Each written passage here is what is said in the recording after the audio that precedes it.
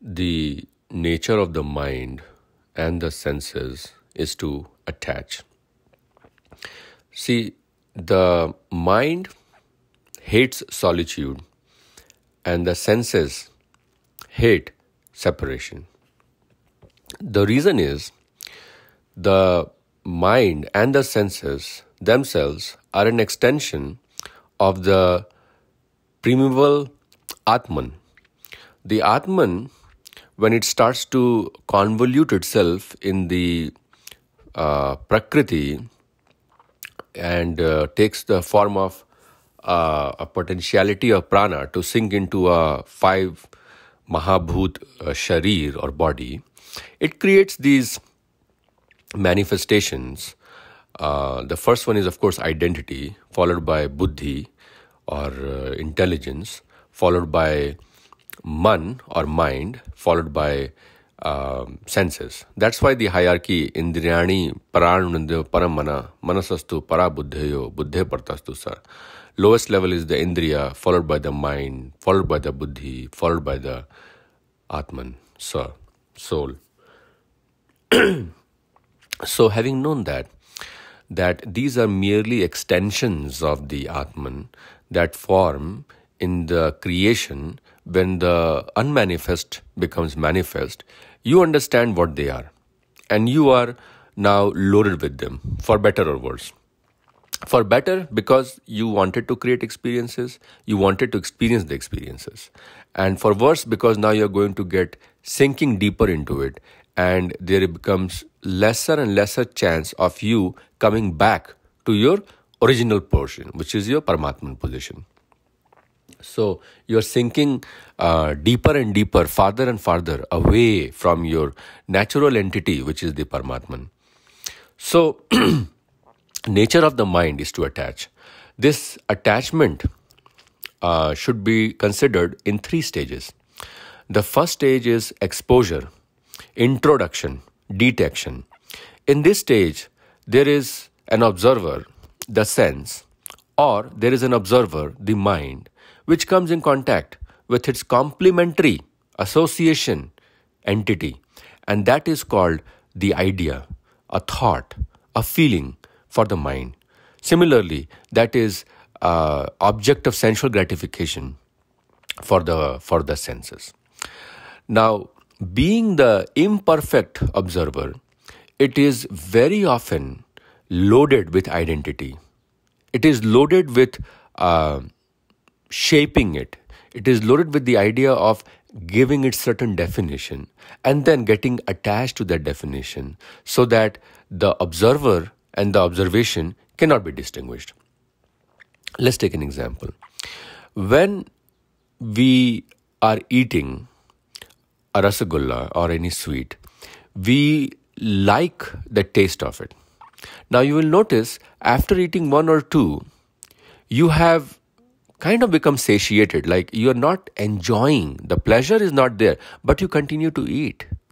And at that point, the observation of or the sensation of taste has become inseparable from the tongue. And that is why in the late stages, you will overeat. And this happens with any sense. You overdo whatever is pleasurable, even when it stops to be the pleasurable, because the experience and the observer of the experience have become inseparable, and hence they want to remain in contact with each other no matter what. So, knowing that there is initially in the three stages of attachment, whether it is for the mind or the senses, because the senses are the children of the mind. The five children of the mind are the senses, and parent is the mind. And usually you will see that the parent controls the children, but when the children become extremely difficult, then they start controlling the parent. They start calling the shots. And that is what we don't want. We don't want the natural hierarchy in which they were established to go haywire, because that will sink you deeper from the original place where you came from, and that is what is going to cause more problems. So first of all, you know that senses should not control the mind should control the senses, and that is why the experiences of solitude self-rumination, those dhyana, meditation are helpful because then you can have the clarity of who is controlling who and where your life is going. Because if the senses start controlling the mind, you might get the immediate pleasure from whatever you are doing. But in the long term, the mind is registering all those experiences and hence it is feeling like it is losing the war. You might be upping yourself in the battle once or twice, but you are losing the war, and that regret, remorse will remain with you because it has been ingrained in your mind and you felt like how to be a loser. You can write a beautiful book, How to Be a Loser. And that's what is disturbing to the mind because end of the day, it is an observer. So the nature of the mind is to attach. The 3 stages of attachment happen. The first stage is introduction, detection, in which an idea comes to your mind. You might not entertain it, you might entertain it, depending on how it makes you feel. Because the moiety of identity is there, in which you, for the time being, think of yourself as the idea and try to see how it feels to be that idea. And hence, the introduction or detection of the idea by the mind or the sensation by the senses. Now, depending on the kind of identity you have, it will create either a raga, which is a passion, or a dvesh, which is aversion. If there's aversion, then you will never go towards it. And that is why aversions work so well in the material world to neti or no to this, no to that, so that you don't attach yourself to a lot of things. Lesser your attachments, the better your existence. The cleaner your consciousness, the more closer you are to perfection of the Paramatman. So, you use Rag Dvesh to determine what things you will attach yourself to and what yourself you will remove yourself from. But when you remove yourself, the aversion part, you are still susceptible to certain observations of a different kind. Because the nature of the mind is to attach, and it's very hard for the mind to not attach. You have the option of attaching to Sattva, Rajas or Tamas. But you don't have the option to go Nirgun. You can only go Nirgun in the later stages where you have totally exhausted all these 3 pathways. And hence, when you come here, you have to kind of, in the blueprint, in the world creation, you have to be attaching to something. That's why it is easier to do Bhakti Yoga and sink yourself in the music of praising the Supreme Lord rather than doing a dhyana or meditation in silence for hours. Because it gives the senses some purpose. It gives the senses some work, and that is the way they can cleanse themselves the best. So, my friends, the first was exposure introduction. The second stage is repeated exposures. This repeated exposures is what creates the word attachment, where you feel you are enjoying it, it's happening again and again, and it's good. Let's keep doing it. So you are in the continuation phase. That was the initiation phase of exposure. Now you're in the continuation phase of attachment. Now, this is where things start getting muddy.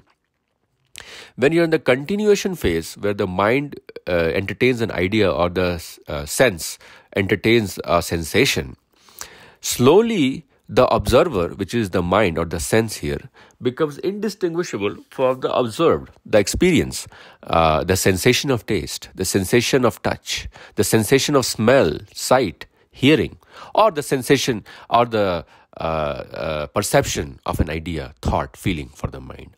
So all these things become indistinguishable from what was observing it. So now the observer, it becomes a stakeholder. It has skin in the game. So now it won't be able to register unequivocally, impartially, perfectly what is observing. Because the identity has come into it and it has slowly moved from attachment to the third stage, which is the stage of sinking, in separation, which is the state of absorption, which is the stage of addiction. So from exposure comes attachment, from attachment comes addiction. But when it becomes addiction, or the third stage where indistinguishable, inseparable from the experience is the observer, the mind from the idea, the sense from the sensation, there comes the idea of loss of identity of the initial discrimination that we had. And that is why buddhi or the intellect is said to be the delineating intellect, which helps to discriminate good and bad, Because as an impartial observer, you are able to assign a character to it, whether it is a good thing or a bad thing, whether it is evil or divine, whether it is progressive or regressive. But once you are in having skin in the game and you are the game, you are not able to create that distinction, because you are not an impartial, neutral observer anymore. You have a stake in the hold. So you are a stakeholder. So that is the stage of addiction where there will be learned helplessness. Even when you have pangs of consciousness arise within you, you are like, no, I am submitted to this thing. I am totally in control of this thing. And that's how you lose your control from entertaining an idea repeatedly. That is why it is problematic to be doing things which seem very inane, which seem very ordinary, but if they repeatedly are done, whether good or bad things, whether sattvic or tamasic, they will become your nature. You are what you think, you are what you do, you are what you experience. That you cannot change at that point. It's too late, because that has become your nature, and that is just like becoming like Prakriti. And that is why Prakriti, when it expands, the consciousness will go down. When the consciousness will expand, the Prakriti will go down. So there is a constant battle. Although they cannot live without each other, it's like a husband and wife. There's constant power struggle going on. When the consciousness rises, it is able to control the Prakriti. When the Prakriti rises, it is able to destroy the consciousness, because if the consciousness is there, it will control it. So the only way Prakriti can continue its madness, the madness of creation and dissolution, is by silencing the soul, silencing the consciousness, silencing the Chitta, Paramatman portion. So, knowing that in the third stage they are inseparable, indistinguishable, then you start questioning, who am I? That is where this idea comes from. Who am I? Am I this body? Am I this mind? Am I this consciousness that is sleeping in deep sleep? Who am I? And this delusion of ignorance, of a lack of perception of true identity, or there is no identity, does not arise when you are the perfect Paramatman, when you are the perfect observer. Only when there is the imperfection, the virus of creating passion, purpose, pleasure, then you start questioning, who am I? Because there's a rajasic state. That question itself is a rajasic question, asking about the tamasic status quo. Why are things the way they are? What is the purpose of life? Who am I? Because you have lost the ability to distinguish and delineate, which was the initial firepower of your buddhi, or the intellect that was granted to you. Vinashakale viparit buddhi, because you're so close to the destruction portion of the nature that your buddhi will be silenced. So you cannot distinguish, delineate. That is why overdoses happen in opiate use. That is why overdoses happen from alcohol. That is how people will end the status quo of whatever they were doing, because you cannot end. The Prakriti will end it for us. And that is how we go on to our next life, next body, based on the sanskaras we had created. So my friends, to sum it up, the nature of the mind is to attach, just like an adhesive tape, a duct tape. It has to attach to something. Now, what it attaches to is up to us. Whether you attach itself to a brilliant idea, because you had used the primitive senses. What are the primitive senses? Well, there's only one primitive sense, actually. That is the sense of hearing, listening, sound. Because sound is the connection from the unmanifest to the manifest. So that is why it's the anhad, or the dumb breathing without a skin. And that creates the immense influence on correction of this observer. So you can use the power of sound, whether through mantras or om or through chanting, because that power is a corrective power towards the impurity of identity that helps to dissolve, dissolve, dissolute and destroy your existence.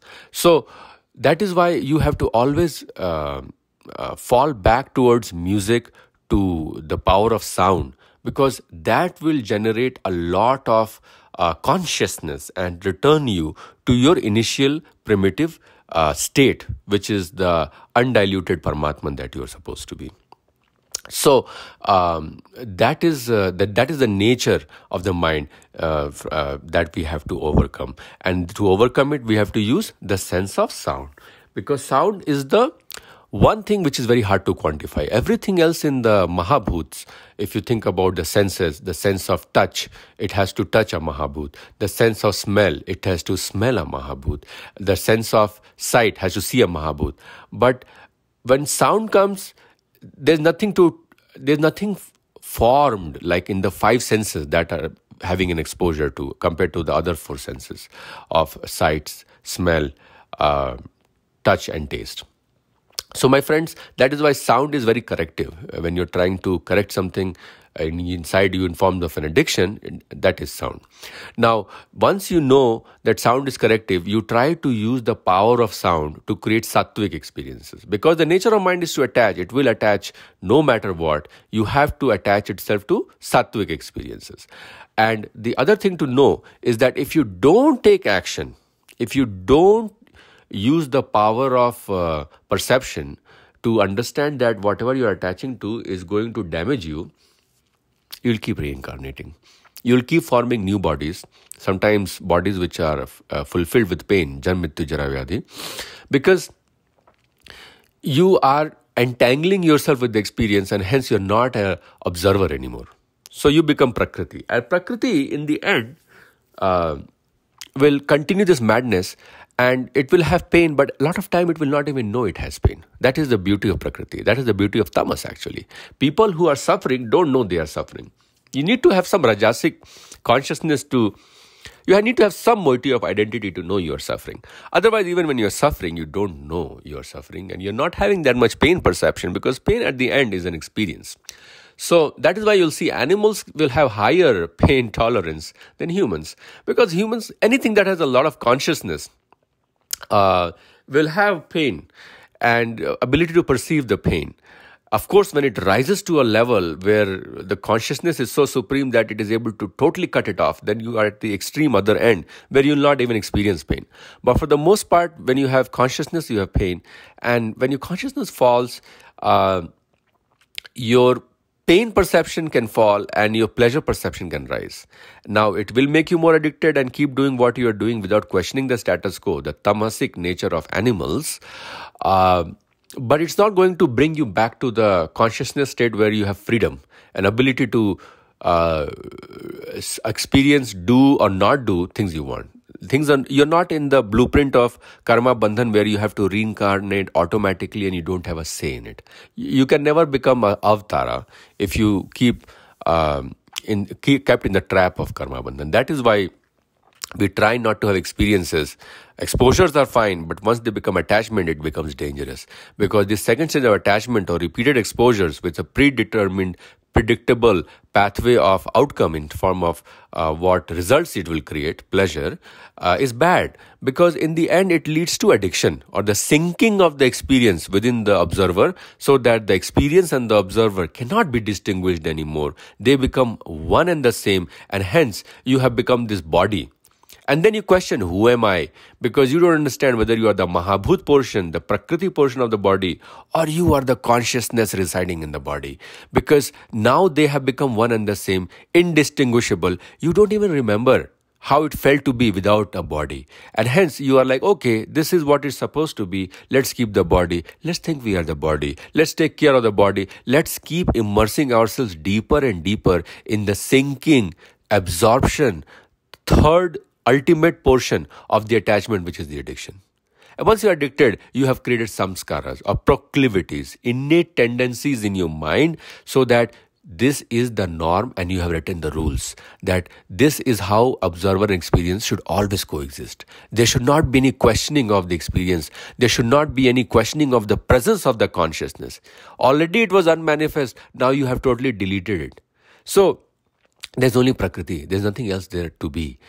That is the game of the Maya or the delusion, and that is how it confuses us to believe what we are not, the body or the mind or the senses. And that is why you have to understand that senses and mind are merely a representation of imperfect observation, which is seeing the universe, experiencing the universe, and then thinking you are the universe. Whereas you're always the unmanifest moiety, what we call Atman, which has been fragmented or broken away from the Paramatman, floating in the world of the Prakriti and slowly sinking deeper and deeper into Prakriti. In a way, it becomes trapped, sequestered, so that it cannot return back to its abode, the Paramatman. And the Paramatman keeps observing it no matter how far it goes, because that's the power of perfection, the perfect observation. It will keep noting down what the Atman is doing, and hence granting it the samskaras or the proclivities, and hence granting it the karma bandhan, what it is supposed to do in its next life, in this life, unless it breaks those shackles through the power of perception, through the power of consciousness, through the power of discrimination that it has provided to the mind, through the power of solitude, through the power of yajna, dana and tap, through the power of karma yoga, bhakti yoga, Dhyan Yoga. And those are the powers that will help you ascend and break the cycle of samskaras and karma bandhan to return to your abode, Paramatman, where you are free to go into Prakriti but not get trapped in the Prakriti as karma bandhan. And that is what we have to try to attain as we navigate the powers of the mind, which is like an adhesive tape. It has to stick to something. So let it stick to some sattvic ideas. Let it stick to some ideas of yajna, dana and tap. Let it stick to bhakti, because its nature in the senses is to attach. Let it attach to the music, the divine music of bhakti, chanting, mantras, because that will help to elevate us back to our abode, the Paramatman, where we belong. Jai Shri Ram.